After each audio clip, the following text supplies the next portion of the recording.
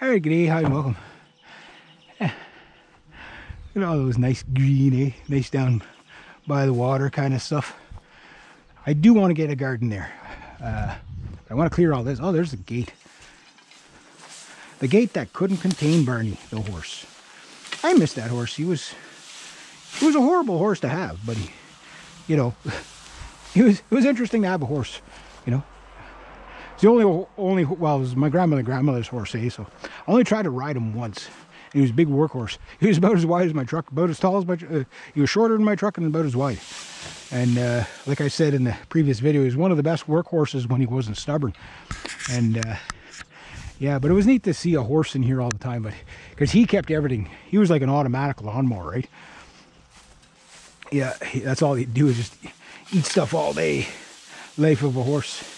But it's amazing how easy horses get sick and stuff. Like the workhorses, they got a bit better immune systems. But I guess a lot of horses are so inbred to get certain breeds or whatever that it's kind of like certain dog breeds where they're just sick all the time. They get colic, they get, they really don't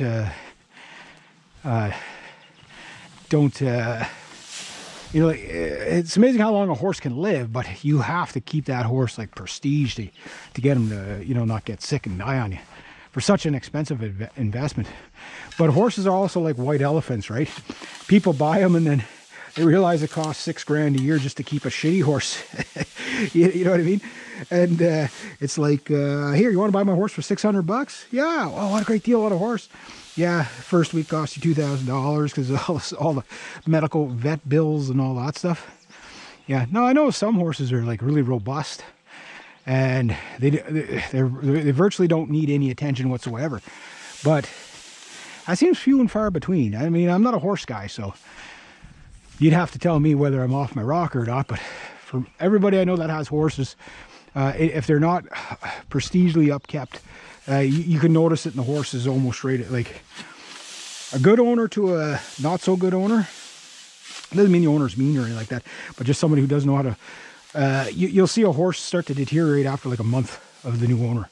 Like, you know what I mean? Like, you'll start to see rib cages, you'll start to see sores, you'll start to see whatever. Like it's. I don't even know how there's any left on the planet. Like something that sensitive.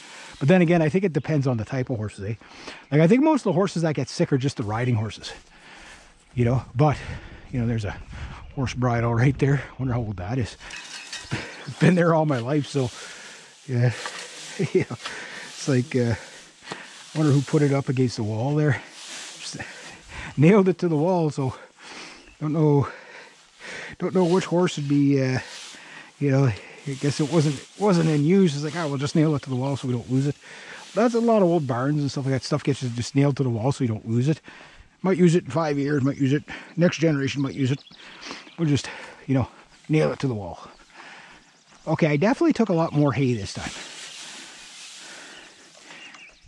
It's kind of like, will it stay in the box? That's the only question. I'm gonna have hay all over the roads.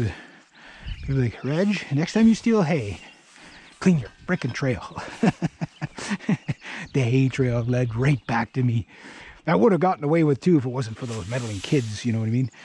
Yeah, so anyway, I think that's all I'm going to take from there. I'll let this stay here and kind of knock some of that down. Oh, there's that cake that tried to escape. You thought you were going to get away, eh, Mr. Cake? You didn't. You didn't get away. I captured you. Stole you fair and square. Yeah, so I think my grandfather would be say, well, at least somebody's doing something with it. Because the old timers, they weren't into anything being wasted, right? They never threw away anything.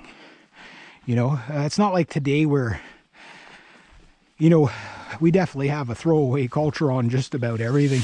And it's like, there's like, including vehicles, homes, like it doesn't matter what it is. You just throw it away when you're done with it. But things are also made in such a fashion that you can't fix it easily. Like when I was a kid, you could have a refrigerator repairman or a washing machine repairman come to your door. You know what I mean? Like it was kind of interesting.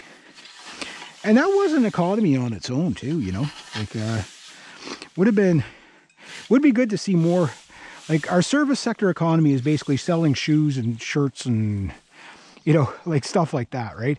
Clothing, you know, like that's not really a service sector economy. And then fast food, you know, like that's our service sector economy. And then a bit of tourism, bit of entertainment. But if you had like a service sector economy based on skills, then I think you could have a really, really productive society. I mean, that's just my take. All right. I'm not saying I did a lousy job cleaning up here.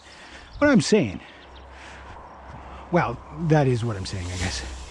So, my expertise tell me that I'll fit in my truck and I'll make it all the way back home without getting caught or leaving a huge trail. Although I got to go up that big hill and I'm probably going to leave a huge trail up the hill.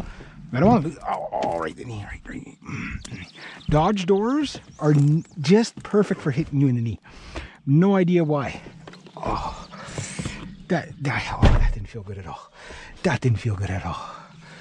Looks like I got him a lot of money there, but that's just like gas for the week.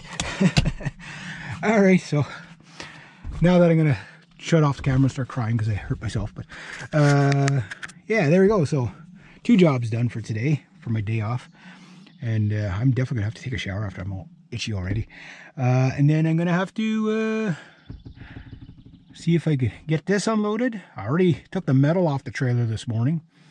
It was just light fencing from my job yesterday. Put it in my new trailer. And then, I don't know if I'm going to make it back there in time. I don't know. Anyway, I'll go with this anyway.